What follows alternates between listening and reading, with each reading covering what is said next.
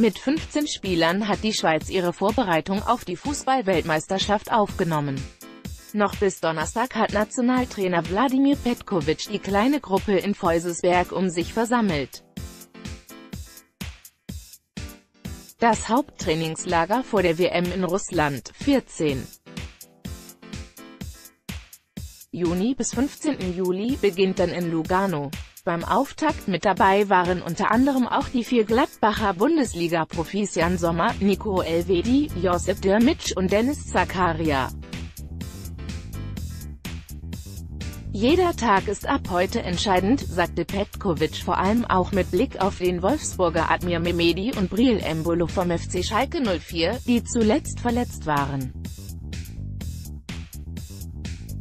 Die Spieler müssen ziemlich schnell vollumfänglich belastbar sein, forderte Petkovic.